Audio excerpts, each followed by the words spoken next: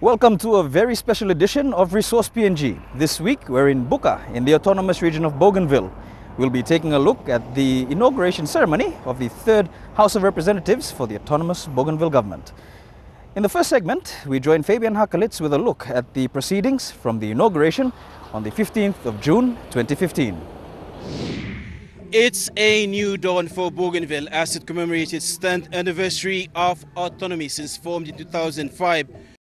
The two flags, PNG National and Bougainville, were raised at the Buka airport that welcomed a high-powered delegation led by Acting Prime Minister Grand Chief Leo Dion into the autonomous region of Bougainville. Accompanying the delegation were some of the country's founding fathers, Grand Chief Sir Michael Somare, Sir Rabi Namaliu and Sir John Caputin. At the Bougainville House of Representatives, the 40 newly elected members took the oath before Chief Justice Sir Salamo India. Witnessing the swearing-in was Acting Prime Minister Grand Chief Leo Dion, national government representatives, foreign mission representatives and the people of the autonomous region of Bougainville. The third house is led by the President, Chief Dr. John Momis. The election also for the new speaker, secret ballot votes, indicated Simon Pantano as the new speaker. The 10th anniversary celebrations continued at Hujena Oval in Buka.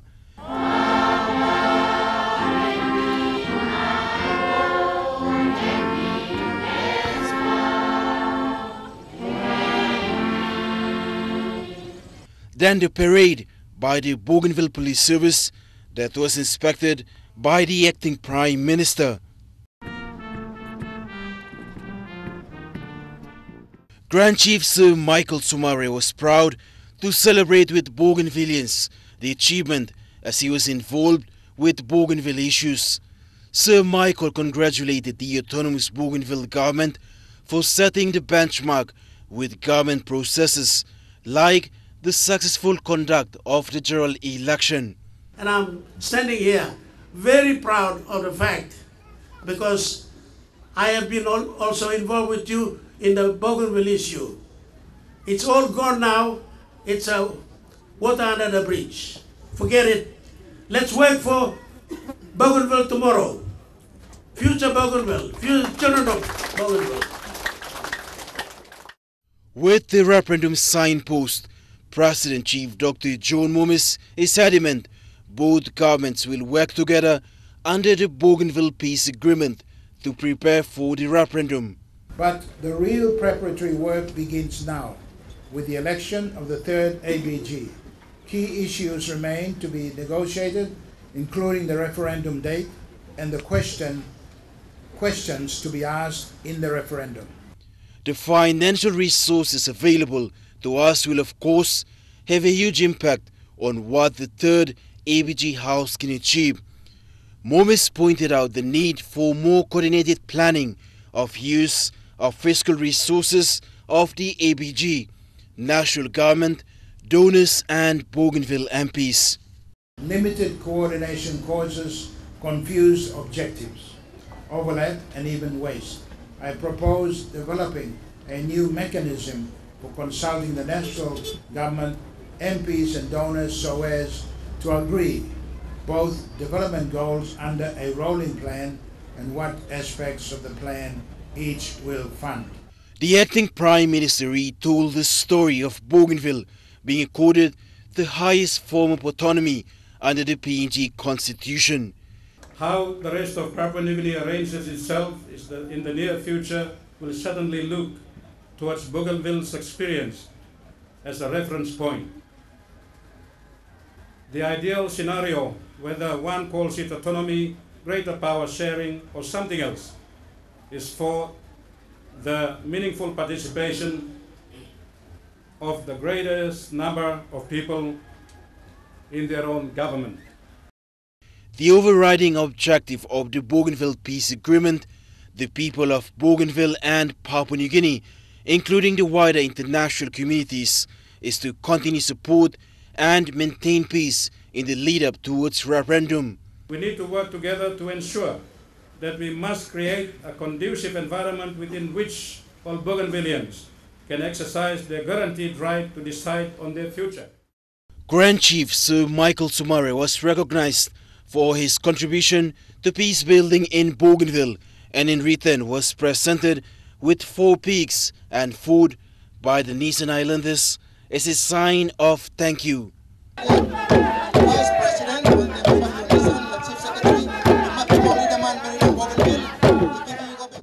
The inauguration of the 3rd ABG House marks a significant step forward in the implementation of the Bougainville Peace Agreement to achieve results. A challenge now put forward is for leaders of both the national and the autonomous Bougainville governments to work together for Bougainville to achieve its dreams of one day becoming an independent nation. After the break, we'll have a listen to the President of the Autonomous Region of Bougainville, Chief Dr. John Momis, on his plans for the resource sector in Bougainville. Stay with us.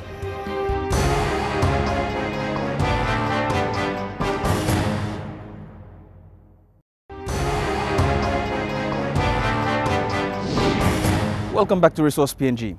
The resource sector on Bougainville is one sector that the autonomous Bougainville government is looking towards to build the economy of this wonderful place. In this segment, let's have a listen to the President of the Autonomous Region of Bougainville, Chief Dr. John Momis, on his thoughts on the future of the resource sector.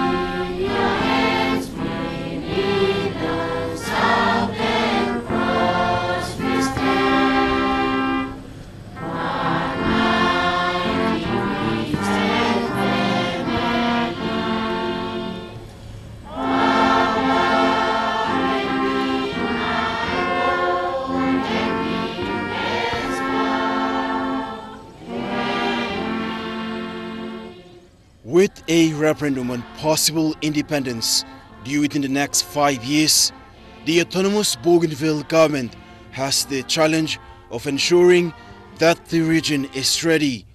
A large part of this readiness is the ability for the region to have a self-sustaining economy. Recently, the possibility of reopening Panguna mine has been a topic of heated discussion. The mine has been seen as a key part of getting Bougainville's economy back on track.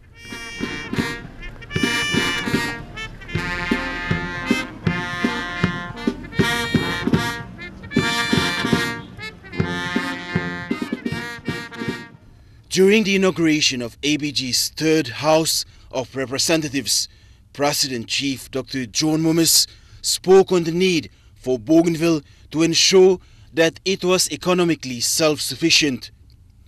And the operations of Panguna were a topic which the President spoke of. The only realistic option for rapid fiscal self-reliance and improved levels of services is large-scale mining. Reopening the Panguna mine would provide the best chance of early revenue, as it could open in 6 or 7 years. Alternative new mining projects would take from 15 to 30 years from exploration to production.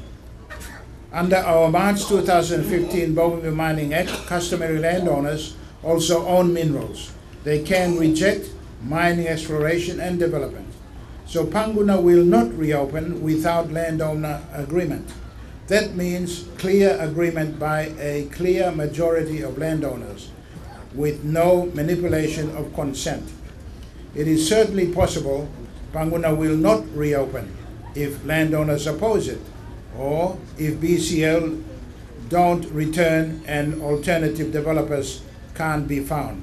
But other communities want mining exploration, and those possibilities will be evaluated. The radical new Bougainville Mining Act means any new mining will be on totally different terms from under the Bougainville Copper Agreement. The biggest protection is that no development will be possible unless both landowners and the ABG are satisfied with all the conditions for mining. The ABG's third major task is securing Bougainville's future by full implementation of the peace agreement, which means achieving full autonomy and preparing for the referendum and achieving complete weapons disposal. And so the ABG now begins the hard task of trying to develop its economy.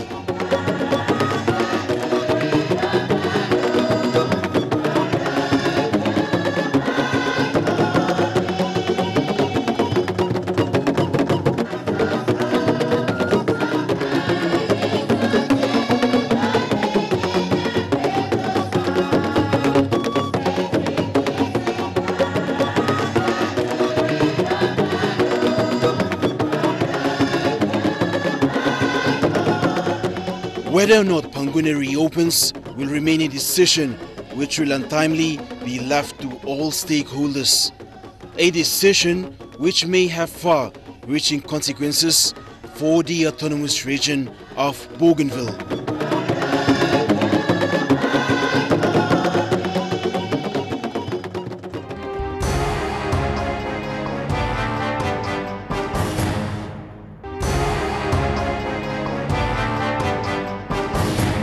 Welcome back to Resource PNG. Francisca Semoso has been re-elected as the member representing the women of North Bougainville. She has very strong views. And in this segment, let's have a listen to what she has to say about the future of the economy in the autonomous region of Bougainville.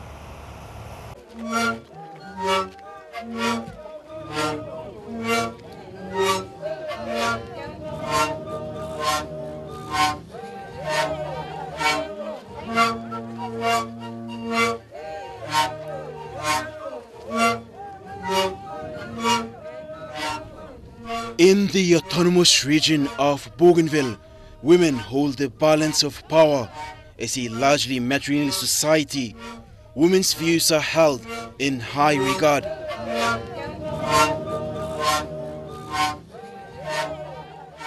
In the region's House of Representatives, autonomous Bougainville government, the importance of women is demonstrated through the three reserved seats, North, Central and South. Francisca Semoso is the women's representative for North Bougainville. She has also been appointed Deputy Speaker for the Bougainville House of Representatives. With Bougainville preparing for a referendum for possible independence, Ms. Semoso is adamant on the need for Bougainville to develop its economy. And she believes the answer may not only be in mining. In any country, in any island state, is a way forward for that island country. And for Bougainville, it is a way forward. Economy is a way, it's one of those vehicles that any country, that any island state will actually have to be able to bring in that finance it needs to sustain the country, the province, and its people. So Bougainville's economy at this time really needs to be brought up to what it's supposed to be. And again, you know, we have all these hiccups that needs to be sorted out for Bougainville to be financially stable, to be able to stand as autonomous region of Bougainville, a semi-independent island until people decide in 2019 whether still to be with PNG or to decide their full referendum and eventually independent. Bougainville's economy right now, I mean, we've got cocoa and coconut, and that is not enough. So the third house will actually be looking at ways to make sure that Bougainville is financially stable, and Bougainville has a financial capacity and strength to be able to say, okay, come 2019, our people would be ready. So the third house is the house that will need to be looking at that. You know, I've heard people say, okay, you've got fish, you know, why don't you start a fishing industry? it's easier to advise people to do that. We need the financial capacity to actually make sure that these industries get off on its feet and are thriving. Coconut and copra is what we have. Now, the PNG government might say, you guys are not ready. You are not ready, one, because weapons disposal is not completed yet. It's never been completed. Two, you don't have the financial capacity to actually be able to be on your own. So the third house is really important that we find our way now. If the way is already there, if strategy is already there, then we need to make them work. So the third house will be the house that will look at the financial capacity that we have, the financial strength that we have as a government now.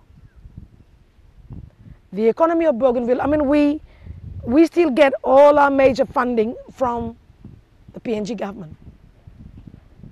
We haven't got yet what it takes to be able to say we are financially able now.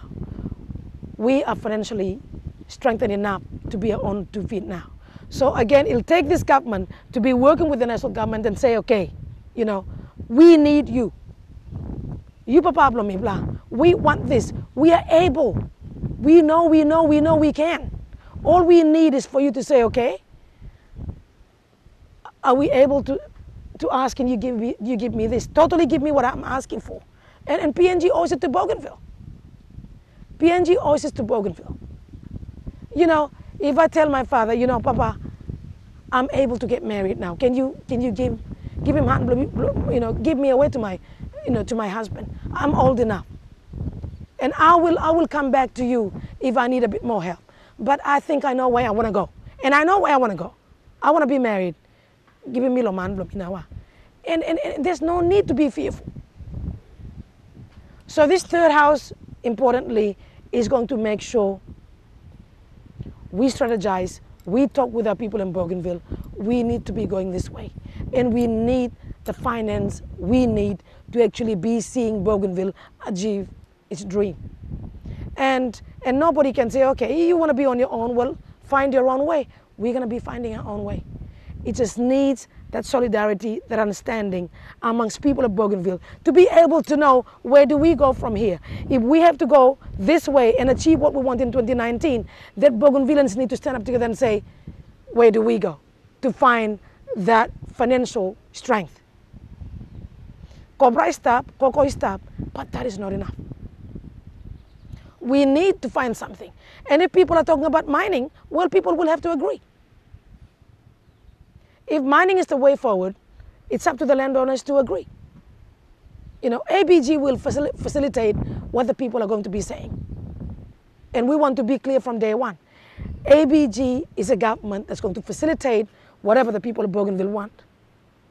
We are not going to be bulldozing that idea. It'll have to be a uniformity decision. People will agree to it, and the people who own it will agree to it.